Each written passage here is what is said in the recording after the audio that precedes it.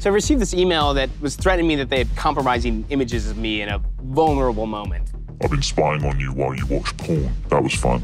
It's really scary. It's scary. Somebody is telling you that, look, I see what you're doing. And recently made a video of you. How big is the sextortion industry, would you say? It's close to 20% of all the spam we saw in 1 month was sextortion oriented. They generate a significant amount of revenue. Send me 1,500 in Bitcoin. So what piece of sent me this email? The internet is not the problem. They're just using this new world to steal your money.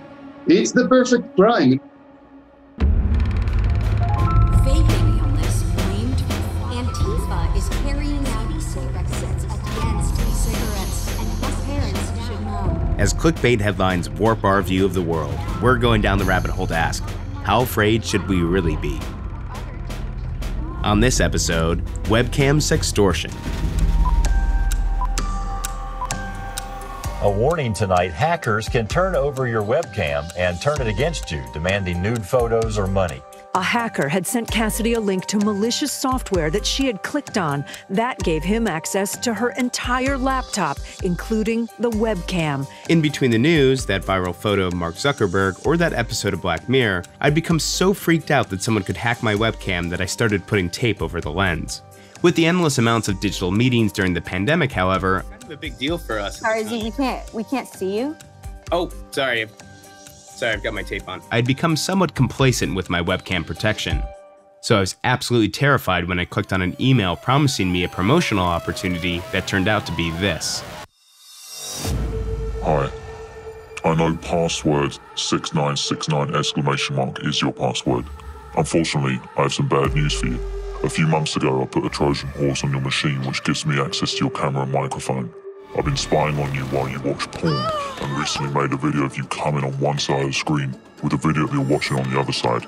That was fun. Send me 1,500 in Bitcoin to my wallet in the next 48 hours or I'll send this to all your contacts. Don't mention this to anyone, otherwise I'll send the video. P.S. The time will start once you open this letter. My mind raced as I tried to figure this out. How do I send Bitcoin? Do I even have $1,500? Do I care if my mom sees my junk?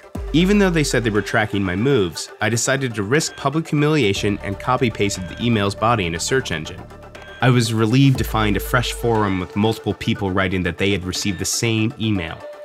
But how could someone actually get access to my webcam if they wanted it? Through probably malware. The likely route to that would be probably start with a spam email that includes either a link or the payload itself, so a booby trap file that they entice you to run, which would then install the malware on your computer. That allows them to do all sorts of things. They can look at your file system, they can look at your browsing history, and on top of that, they can do things like control your webcam, turn it on, turn it off, listen to the audio without you knowing. How easy is it to find malware that can do this? There are advertisements specifically on the dark web and some of the dark web marketplaces where they're advertising things like key logging, right? So you put this on a computer, it gathers credentials, and then you can log into those accounts. Also, there's other programs that are meant to be more like these remote access Trojans, these rats, where they can control or have visibility to the entirety of the device. Basically, there are a number of different ways for criminals to get access to a device through malware found online. But this seems like quite a bit of work for just one person. How feasible is a whole campaign based on this strategy? They would have to go through and access those computers and take the time to turn on the webcams at a time where they could find them in a compromising situation. That takes time. Criminals are lazy. There is a slight, non-zero chance that you are the target of an actual hack. The vast majority of these sextortion-style scams are just that, they're scams. So, hacking specific targets does happen.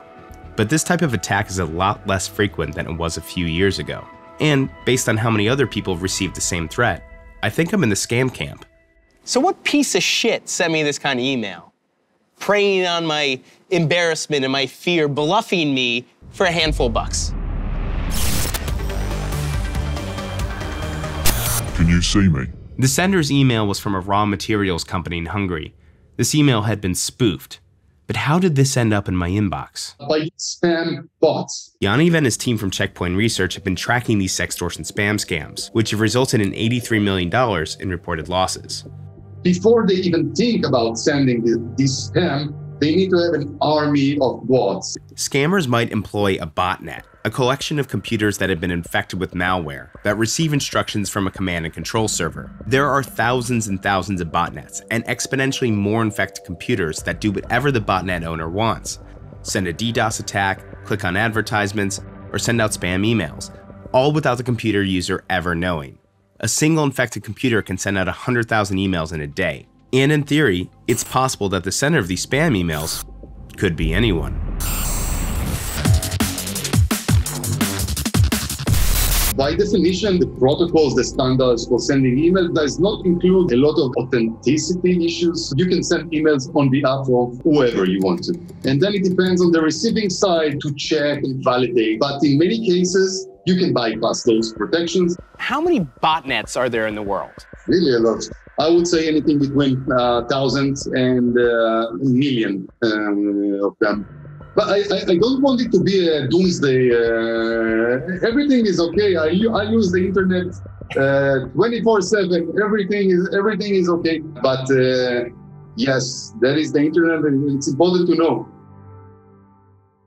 It was scary to see my password included in the email.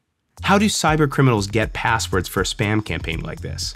Very, very easily. Personal information like emails and passwords can be leaked in data breaches. A simple search on haveibeenpwned.com shows data tied to my private email address has appeared in 9 breaches. Information ranging from my physical address, phone number, password, and email could have been leaked online. It's pretty easy to find lists of email addresses from these breaches, known as leads, for sale on dark web marketplaces. But even out in plain view on the clear web, cracker forums post combo lists, sliced up portions of the main breach that have been repackaged consisting of email addresses and passwords. These leads and combo lists are a precursor to a number of cybercrime schemes beyond spamming. Hackers can use lo-fi, easy-to-source software to automatically try out thousands of username and password logins in a process known as credential stuffing. A lot of people use the same password, especially on throwaway accounts. So even if the breach was from a few years ago, a hacker can try thousands of credentials, from loyalty programs to streaming services to bank accounts, in a matter of minutes. It's pretty easy to find stolen bank accounts worth thousands of dollars sold for a fraction of their value on encrypted messaging apps like Telegram. Easy money right out in the open. Looking at these other scams, I began to think about how lucrative the sextortion scam can be. I tracked the Bitcoin address from my original email, and even though Bitcoin is anonymous, transactions are public. I saw 2 transactions totaling $3,000 hit this address, meaning 2 people had fallen victim to the scam, but it's possible it did bring in more. Each individual Bitcoin wallet can have multiple addresses associated with it, so it's difficult just by the address to determine how much money somebody has made off of a scam. Sean Gallagher and his team at Sophos have been following the money on scams like this for years.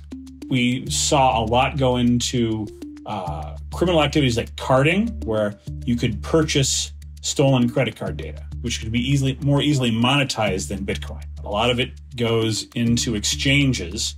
At that point, it becomes everybody's money who is in that exchange. And we can't really determine who is making what move with what Bitcoin.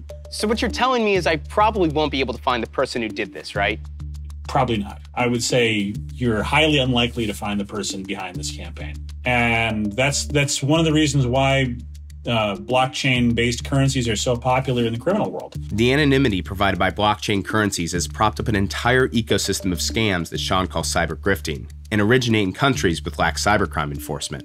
These are all run by organizations and by individuals who live in countries where just doing that generates so much money for them relative to their local income that there's no reason for them not to do it.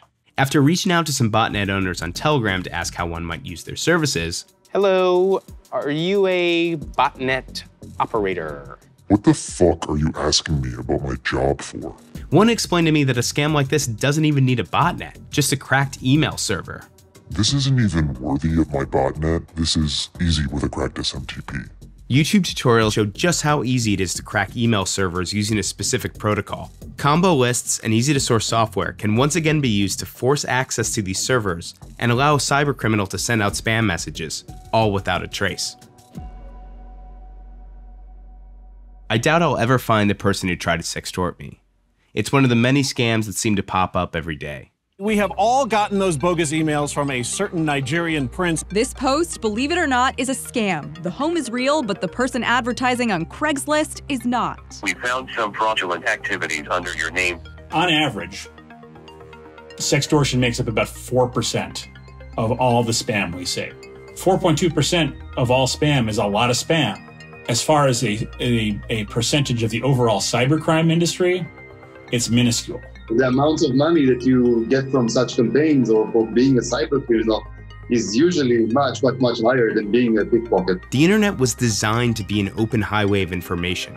To be truly secure on the internet seems almost contradictory to its nature. While cybercriminals can still sextort someone through catfishing, and our connected homes have created more entryways for hackers, it's unlikely that someone can go through a webcam to record hundreds of other random people at just the right moment for a modest ransom. However, the fear of this scenario makes for a really good scam. We still do see a lot of remote access tools being pushed out there, but we rarely see it used for webcam attacks anymore. But with so much malware and hacking knowledge in plain view on the clear web, it's more important than ever to stay safe online. So what can we do? Use password managers to create unique credentials. Keep your computer up to date. Use anti-malware protection. And for the love of God, don't download things from people you don't know. There's no secrets with me around, mate.